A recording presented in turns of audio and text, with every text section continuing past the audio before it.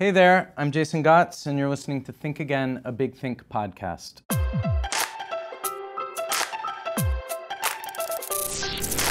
Since the early days of the public internet, Big Think has curated more than 10,000 powerful ideas and shared them through video, text, and social media. The Think Again podcast takes us in a different direction, out of our comfort zone, surprising me and my guests with conversation topics we didn't necessarily come here prepared to discuss.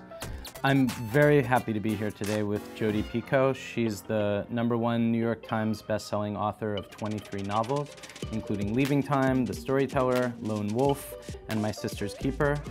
Jodi's latest novel, Small Great Things, has deep personal resonance for her and has been many years in the making. It deals with racism in America today, both in the explicit form of a white supremacist character and the implicit racism that results from class privilege. Welcome to Think Again, Jodi. Thank you so much.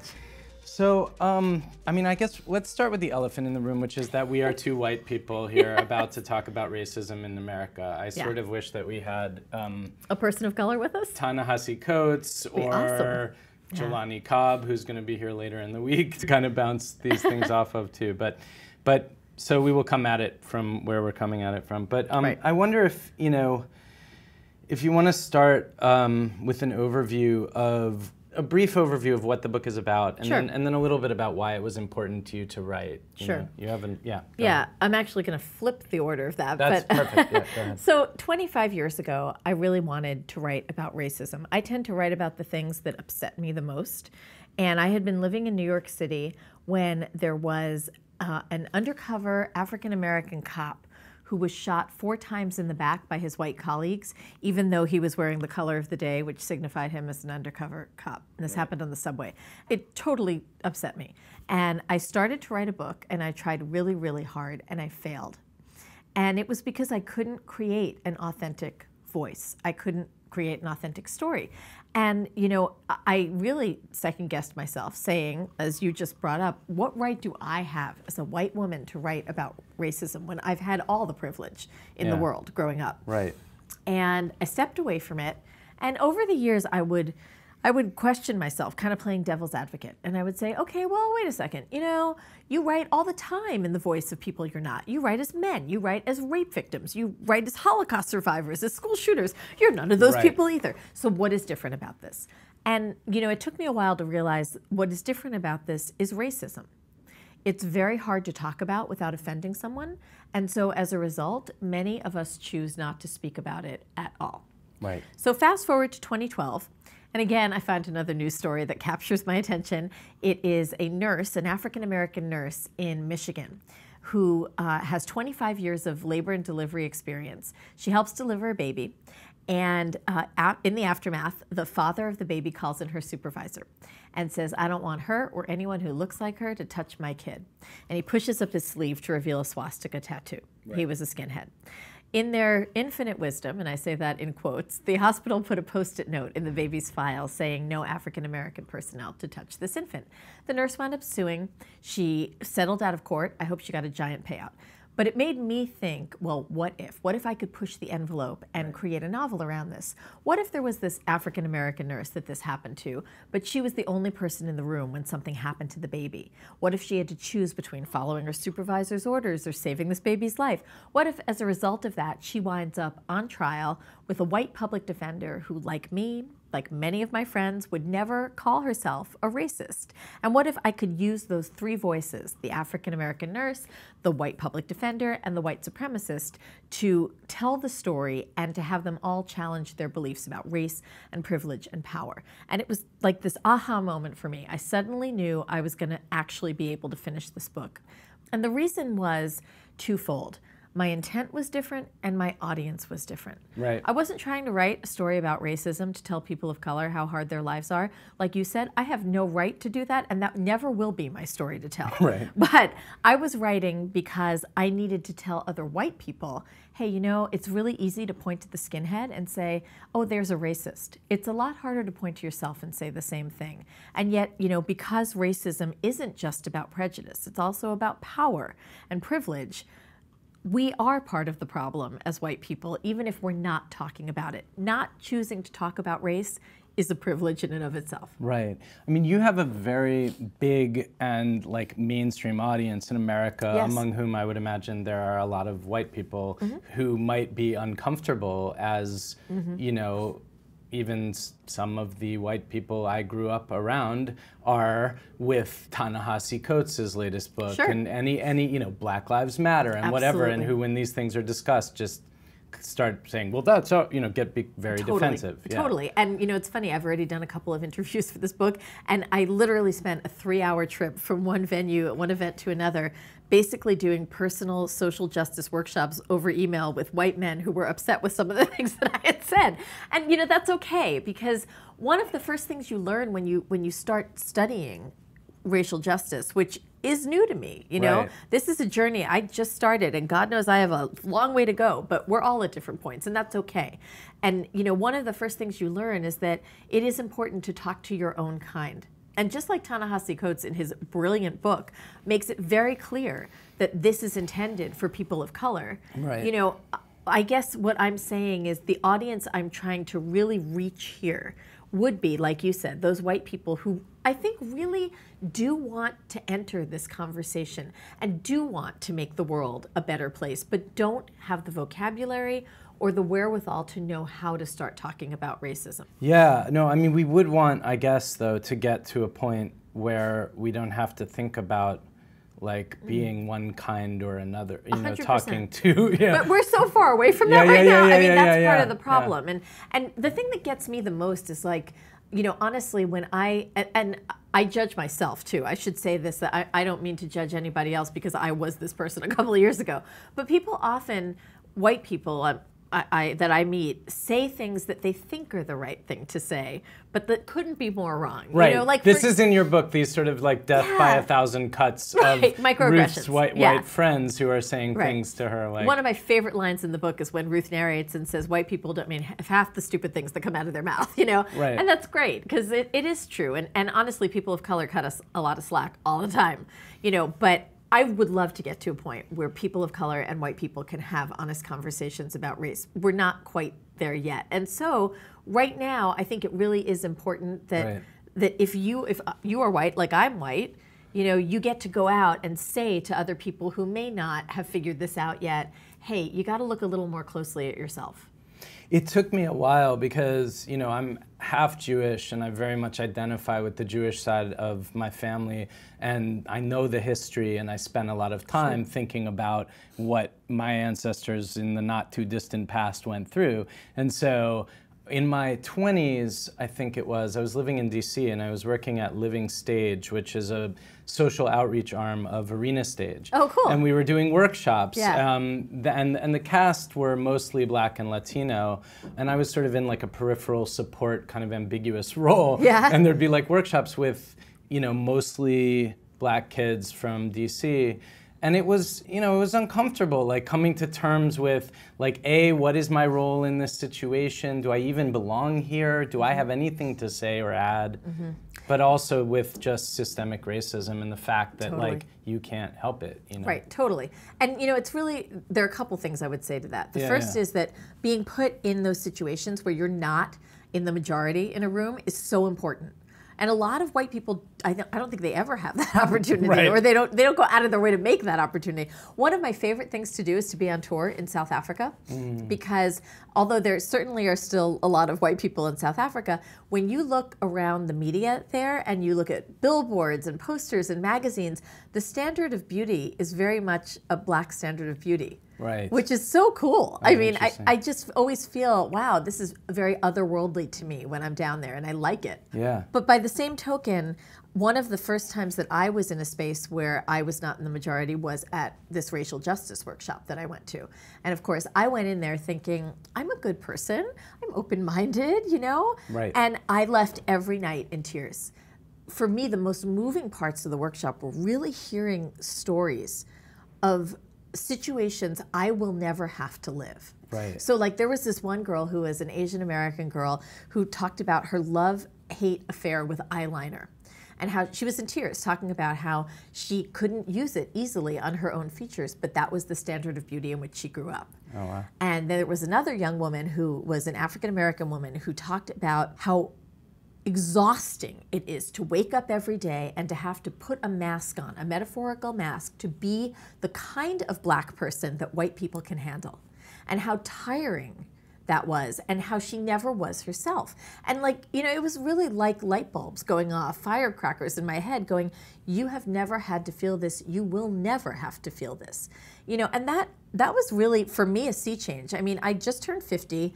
I literally spent, 47 years of my life not paying a lot of attention to race because I didn't have to. One of the other great things I did when I was researching the book was talk to multiple women of color for over 100 hours of interview tape. Right. Because let's be realistic, I don't have the right to write the voice of Ruth. I never will be a black woman in America. And if I was going to do it because of what I was trying to say desperately, I had to do my homework. And I met with these just wonderful ladies who basically overlooked my ignorance about their own lives and spent all this time telling me about their hopes and their fears and their successes and their failures. There was this one mom who came in and she had this baby recently, and she spoke to me and said, it was after another unarmed black man was shot by the police. It was the morning after. And she came in all upset and said, how am I going to protect my son? How do I teach him to grow up and not be black? Gotcha. And how do you answer that? You know, how on earth do you answer that? And it was like a devastating beginning to a conversation. These women, they vetted the voice of Ruth for me. They read the manuscript. They made changes so that it would sound as authentic as possible, given that I was a white woman writing it. You know, and I couldn't have and should not have written the book really without their help. Yeah, I mean, black people in this country have been explaining for a long time to white people what they're going through. Right. You So know? this is my favorite thing I'm doing on tour. So I've done a bunch of events so far, and at every event, I say to a group of people who are predominantly white, raise your hand if you know who Rosa Parks is. And everyone raises their hand, and then I go, raise your hand if you know who Lewis Latimer is. And maybe I get one person to raise their hand, and I'm like, you go, good for you. And then I say, all the rest of you, that's your homework. Find out who he is, and then ask yourself why your education did not cover that. Right. And that's really important. I didn't know these things until I started digging. But it is on us. It's on us to start digging. It's not up to people of color to explain it to us. Totally. I mean, the last thing I want to say, as a guilty white liberal who is aware of systemic racism and feels very unhappy about it, especially having grown up completely obsessed with, that aspect of black modern culture, which is early hip hop and the stuff I was listening, Beat Street, break-in, whatever, trying to break dance myself as a kid, and being like the outsider within my little, mostly white private school.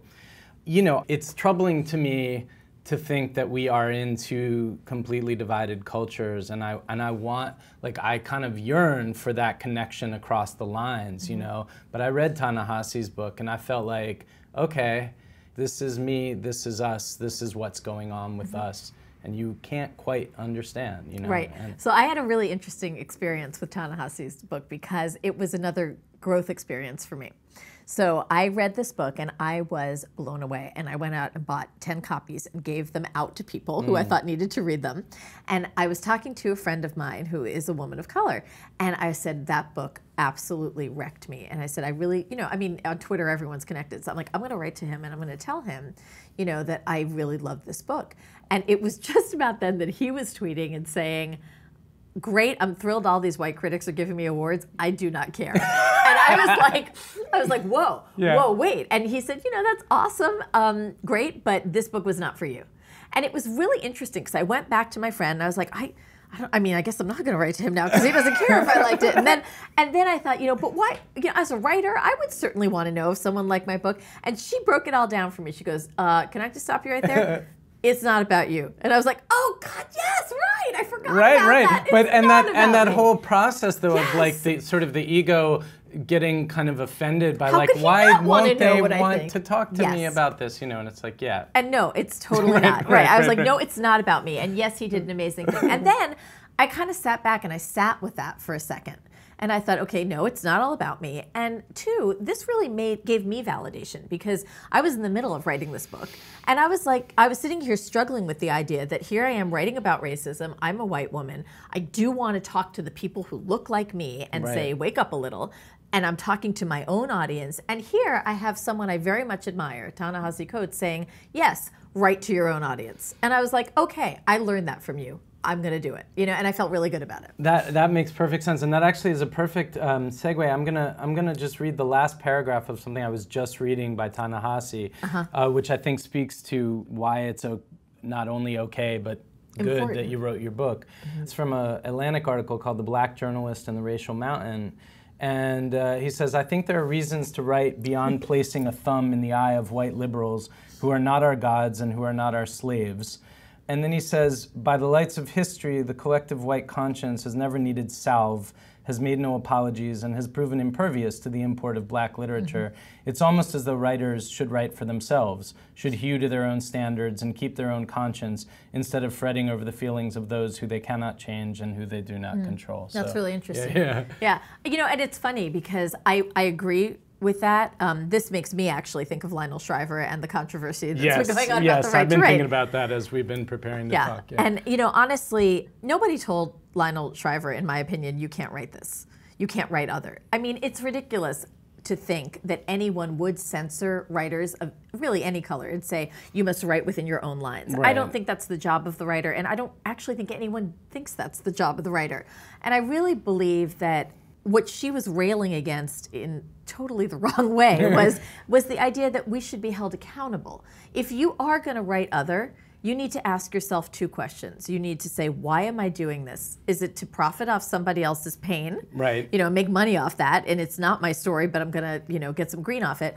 Or is it because there's something viscerally I need to tell, and this is the only way I can do it, is by writing this particular voice? Right. And if that's the answer, then you go to step B, which is, how can I write a voice that is not mine with empathy and with insight and with compassion? Right. That is really all any author should have to do and should strive for, honestly. And even having done that, if someone wants to come and say, you know what, you got it wrong, then you got to be ready to deal with that. That's it. If you get into the kitchen, you got to face the heat. Right. And you know what? I have, and I will continue to. And to me, that's part of my message. I'm willing to kind of I'm going to be the sacrificial lamb here. If you want to have a problem with something I've written, I'm going to take it and I'm going to listen to you and I'm going to learn from it, hopefully, or I'm going to explain to you why I did what I did.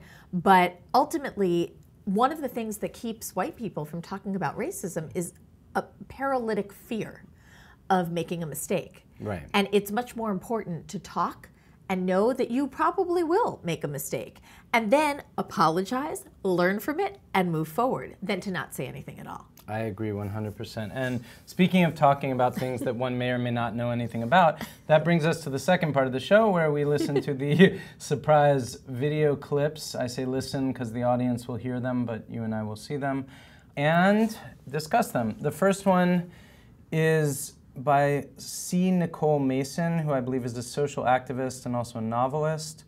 Let's see what it is.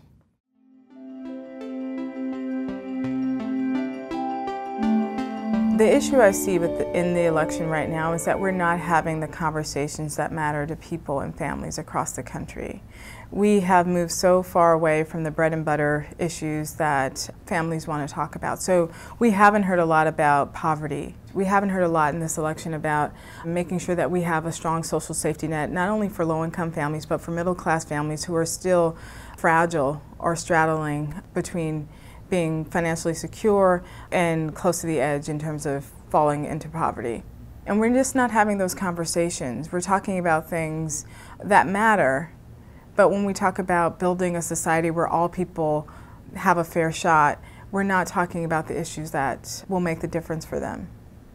We don't talk a lot about white poverty, and I think we should, because I think if we talked a lot more about the way poverty impacts different groups, I think we would not see it as an issue that's out there and doesn't impact me, or it's a black issue or a Latino issue. We would see it as an issue of lack and people not having the resources that they need to be able to live a quality and a productive life. What frightens me is that there's not enough moral responsibility for others in our society. And so we can just turn our back. We can say, hey, that's not me, that doesn't impact me, or that's happening to them and not to me, and not seeing the connection between us all.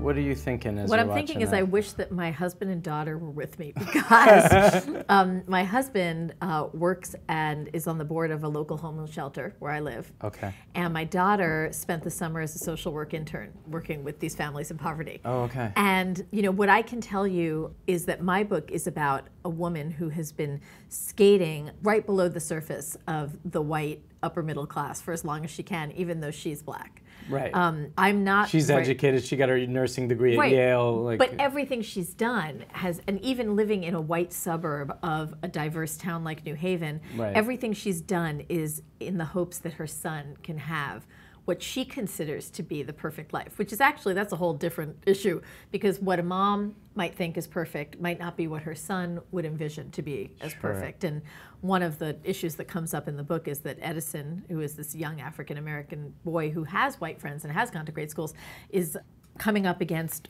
oh, it's okay that you're my friend, but you're not dating my sister, that kind of thing, which happens to a lot of, I think, kids in that environment who are kids of color. What she's talking about, though, that really resonated with me was an intersectionality.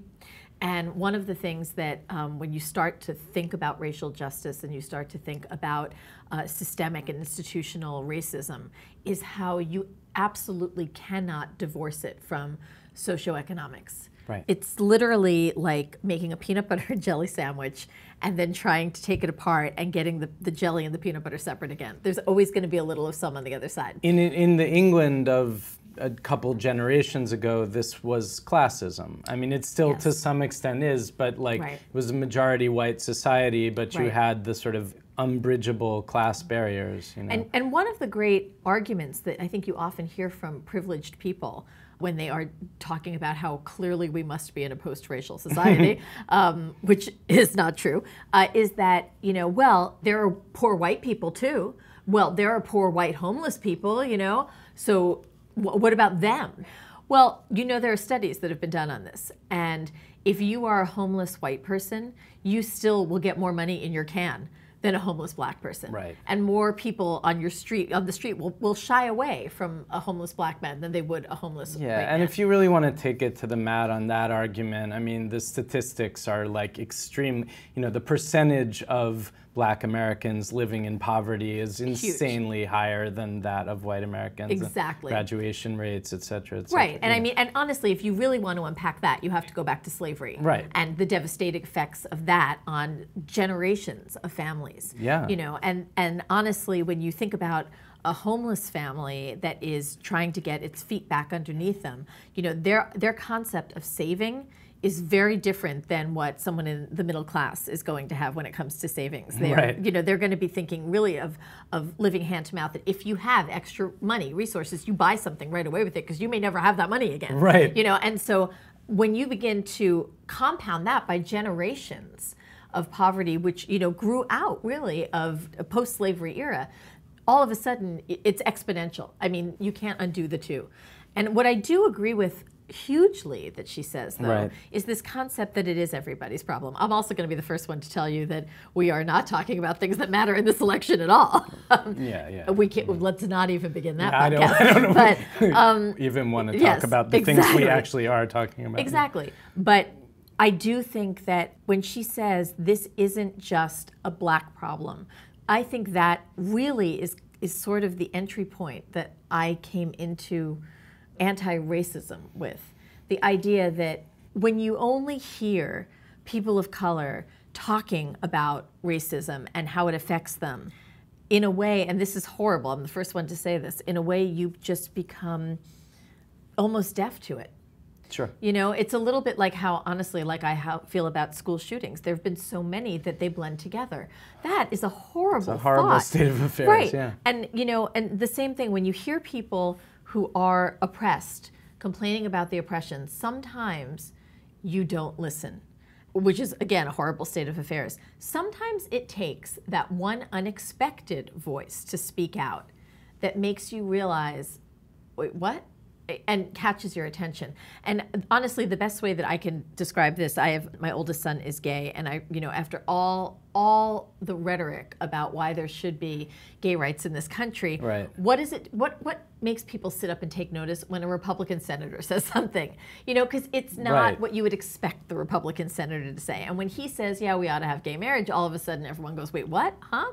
So in a way, I do believe exactly what she says. It is everyone's problem. I mean, part of this, I think, is also it's foundational to America and to some aspect of the American dream, right? We start as a country of pioneers, of rugged individualists. We are not a collectivist society. So ideas of giving a damn about everybody are to some extent imported to us via European socialism later, like it's sort of the labor movements in the 30s. Right. In a way, it's like there's something fundamentally American about being like, damn it, I'm gonna take care of my own and you take care of your own, and right? And like that's hard to shake, I think. But it also comes back to that idea of that American dream and something you said earlier about guilt, this white guilt. Right. And there is this sense that if you decide to think about all of us together instead of just what's good for me, right. that you are losing something. You have to give something up. Right.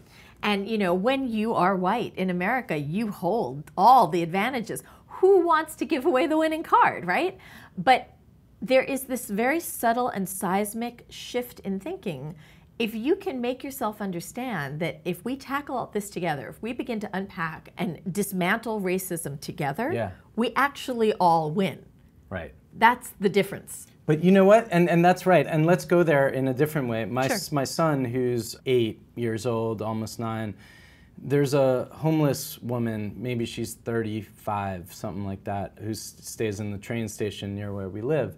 And he's befriended her. He goes to her every time. Hi, how are you? He talks to her. And I say hi to her as well, but peripherally because of him. It probably wouldn't have happened. Right. And he asked me the other day, like, why can we give her $5,000 for Christmas or something? Like, can we just fix her thing, Yeah. And I had to sit there and take a deep breath and be like, why is the answer no? Because the argument of well, if we help her and then we help all of them, then we won't have anything, that doesn't really feel very satisfying, right? Right, yeah, and that's a really hard, again, that's a really hard thing, but I'm thinking about Sammy doing her social work internship and saying that, so much of success is not one moment of success, especially when you have been homeless, that it's that the next time when you fall less deep. And the way that you do that is by having skills and resources that are given to you or taught to you in some capacity, hopefully through an organization like the one that that my daughter was working for, so that you can begin to get your own feet under you, and the next time it's not quite as far a fall. That reminds me, I actually heard Killer Mike, the Atlanta rapper Killer Mike, was on, I guess this was an older clip from the Colbert Report when that was still on. And Colbert was like, speaking for all white people, what can we do? Sort of thing. And Killer Mike said, volunteer to mentor African-American youth and give them some of the, if they don't have it, share with them some of the skills that you have about applying to college and whatever. Now, from my white guilt perspective, that smacks of noblesse oblige. I don't want to ghost. I feel bad about I'm gonna go rescue everybody. But that was what Killer Mike had to say. He was like, share some of your white privilege, share the skills. You know? I mean, I tend to think that a really good way to kind of get rid of that white guilt is think about how can you can't change it. You're going to stay white. I hate to tell you this, but you're always going to be white. So how can you use that and in a way that is helpful? And of course, like you said, I don't think it is a savior thing. I don't think you're supposed to ever go in and say, let me tell you how to fix your lives. Because let me tell you this, communities of color know what they're doing and they've got great leaders on their own. But here's what you do have. When you're white, everybody wants to listen to your opinion. And I don't know why that is, but people actually care what you have to say. And, there's this kind of metaphorical microphone that I think about. And if you are able to, as a white person with an audience in any in any venue, even if it's a board meeting, and there are just 10 people sitting around a table, if you're able to tap that metaphorical mic and say, excuse me, is everyone listening? Great. And then pass it to somebody whose voice isn't heard. Or, be the guy in the conference room who says, we haven't heard from so-and-so yet. Right. Maybe it is a woman of color in the corner who hasn't talked yet because people are talking over her. I don't know. But make sure that other people's voices are somehow heard. One of the things that I love about going out on a tour for Small Great Things is that I've been telling people, finish this book and then go right back to a bookstore and find a voice of color. How often do you read an author of color? There are so many incredible authors of color. And honestly, if you really want to know more about what it means to be Black in America, do not listen to Jodi Picoult. Listen to someone who's been living it. So the idea that as an author, one of the things I can do with my privilege is steer people to voices that they haven't heard is really important to me. That makes sense. Shall we see what the next surprise clip is? I can't wait. Okay, nor can I. It is critic A.O. Scott, and the video is titled, Are Comedians More Intellectual Than Politicians?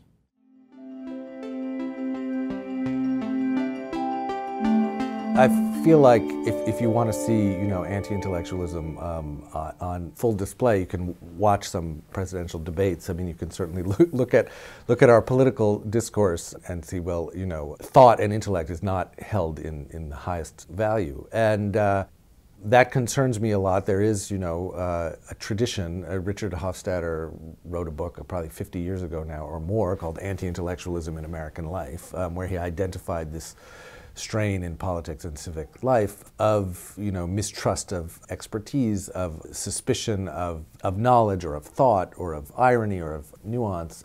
And I think in culture and the arts, there's a lot of that too. There's a lot of spoon feeding. There's a lot that's just sort of easy, and I think that it's important to recognize and to reward and encourage opposition to that, which can come in different places. I mean, I think there are champions of intellect and intelligence out there in the world. A lot of them are comedians. I mean, I think we do live at a time where, people like Jon Stewart or Larry Wilmore or Chris Rock or Amy Schumer or Lena Dunham, are out there kind of saying, well, look, let's be smart, let's think, let's not take things for granted, let's not just accept what's given to us. So I'm actually going to go, I think, in a different direction with this. You've said some really interesting things on, from a twist on this topic, right? So yeah. I mean, I was hoping you were going to go there. Yeah. First of all, you used to write for Wonder Woman, so sure. you know the whole comic books, high culture, low culture divide there, in American history. And then I know you famously kind of got into it with or around Franzen. Right. And the fact that Jonathan Franzen's book was reviewed twice in the New York Times. Plus a style piece. Okay, right. Same week, yeah. Right. So I'm coming at this my background is sort of as a culture snob, like a lit snob, like Nabokov, Shakespeare, whatever. Right. I made myself read all the dead greats, before any modern writers. But I'm really interested to hear, more about your take on that divide, kind of in the publishing industry and in the culture at large. Absolutely. Well, first of all, coming off of this, yeah. Let me start with comics, because it's interesting you bring them up. You realize, of course, that comics are often the leading edge when it comes to social justice, and that we've had gay characters and gay marriages in comics and Black characters way before we've had them in other incarnations of pop culture, which is really cool. Wonder Woman, case in point. Yes, yeah, right. Green Lantern. I mean, all of these things. That's a very interesting, association. But what I immediately started thinking about was, of course, the divide between literary and commercial fiction. Right. And that is pretty much a marketing tool more than anything else. Traditionally, commercial fiction sells really well and is not well written. That's the general belief. Right. And literary fiction is well written and wins prizes, but nobody gets rich off it. Right. I would argue that both of those are false. I read everything. I have read lots of literary fiction that is extraordinary, and I've also read lots of literary fiction that is navel-gazing and that I don't think really merits the praise that it gets. Sure. On the other hand, there's some really bad commercial fiction out there. I am the first person to tell you that. But commercial fiction does something really extraordinary. It reaches people. it reaches the people who aren't reading Shakespeare and the greats and Aeschylus and, you know, all the traditional highbrow literature. Right. The translated Polish tomes that are in the New York Times Book Review on weekends. People who are not reading that will go pick up a piece of commercial fiction. Right. And here's the other thing. Commercial fiction, if it's done right and done well, in my opinion, reaches more people, but also has the ability to teach more people. Because you can write a book that is about a very thorny, difficult social justice or social issue and have your reader think you're telling them a story. I'm going for a ride. I get these characters. I want to see what happens. There's going to be a twist. This is going to be awesome. And if you do your job right, they close the book and they're still thinking about that issue. Right. You know, where you're not going to go and have a reader probably go and pick up a book, like they're not going to go read the FBI report on school shooters, okay? Right. But I did, and I used that when I wrote 19 Minutes, which is about bullying and school shooters and gun culture in the US. And people who read that book were haunted by it. Educators still use it when they are teaching to other educators. Mm-hmm. It's been used in numerous high schools across the country, and I hear from teachers all the time saying, we never have discussions in classes like the ones we have with that book. I think that is what commercial fiction can do. It is this backdoor entry into the issues that are hard to talk about in reality. Interesting. And I really do feel that about this book, about Small Great Things. So that's interesting. Well, that's really interesting that you say that because, and you have I know you have a master's from Harvard in education, so you've got an education background, and so you see a storytelling but also a didactic function in commercial my fiction. world as a classroom. Okay. I mean, I actually think I'm still a teacher. Right. It's just a really, really big class. Right. And thank God I don't have to write, grades for all of them. Yeah. Right. But it really is, to me, that is why I write. I write because I need to understand something, and if I can understand it, I can explain it to other people. And so for me, the art of fiction is that it allows a wide swath of people, commercial fiction. Right. It allows people from all different levels of reading and corners of the world to approach a topic that they think is going to be entertainment, and that turns out to be education. I think what's interesting, so I think bad commercial fiction, or at least what intellectuals maybe like A.O. Scott think of bad commercial fiction, and he's certainly watched his share of horrific movies, and so the criticism of it, the main criticism is that it is reinforcing the prejudices and the sort of ignorance that people already hold, right? So you're saying the good commercial fiction can shift that. Right. I guess literary writers, I'm thinking of my darlings, Nabokov or, someone like that, like they would probably balk at any kind of like didactic function. They wouldn't want to be seen as educators. They'd want their education to be oblique, like they're problematizing your reality and your way of thinking. I think they want to be seen as chroniclers of the human condition. Right. And take from it what you will. Right. I guess I would like to believe I have a slightly more active role in the process. Right. But I think that's okay. I think what A.O. Scott is also saying though is that you've got, first of all, I didn't know he looked like that, but that you've got comedians nowadays who are, in a way, the most cutting-edge intellectual response we have to some of what's going on in society. And I think of Samantha Bee, who is my own personal hero these days. Right. I love her. Right. And she can get away with saying what we're all thinking because it's entertainment.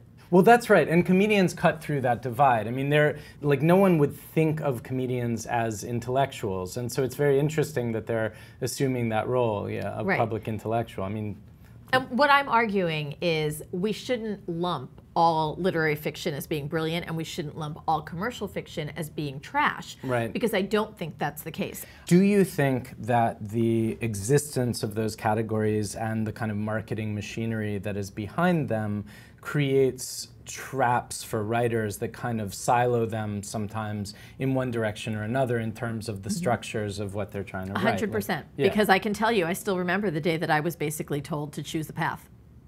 Your because editor it was a marketing sat down decision. With you and said, They said you can either revise the book so it's more like this, or you can revise the book so it's more like this. And I decided. I remember distinctly thinking, well, I know I'm going to write the same book. So I might as well reach more people. You know, and that was the choice that I made. Interesting. You know, it probably means I'm going to go out on a limb and say I probably never will win a National Book Award.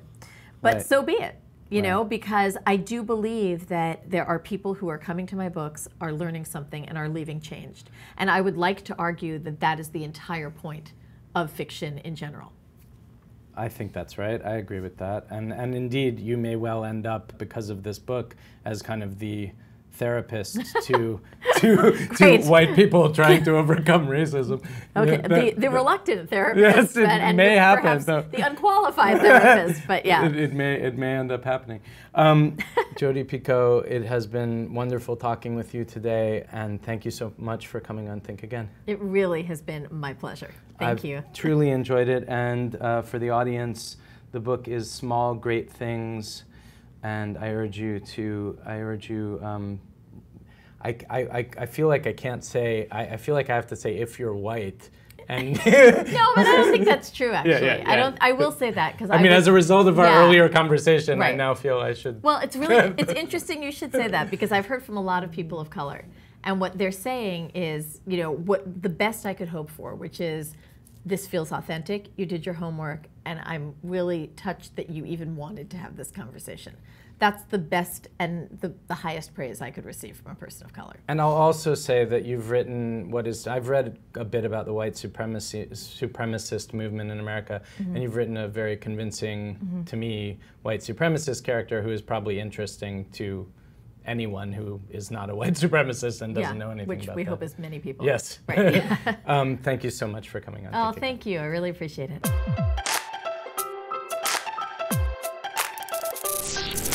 And that wraps up another episode of Think Again, a Big Think podcast. If you have 3 minutes and you're sitting at a computer and you want to do a nice thing for this show, I would greatly appreciate it if you would rate or review us. I read pretty much every review that comes in, and some of them have directly influenced the things that I'm doing on the show. Thank you to the person who told me that it's good not to say right 600 times while I'm listening to somebody. And thank you to the other person who suggested that I let the guests start the conversation after the surprise clips. Working on that. Anyway, if you could rate us on, iTunes, Podbean, Google Play, Stitcher, Podcatcher, whatever you're listening to, wherever you're listening, that makes a very, very big difference to us. Also, next week, I'm joined by the legendary Canadian novelist and short story writer and essayist, Margaret Atwood. It's a really, really interesting conversation. Hope to see you then.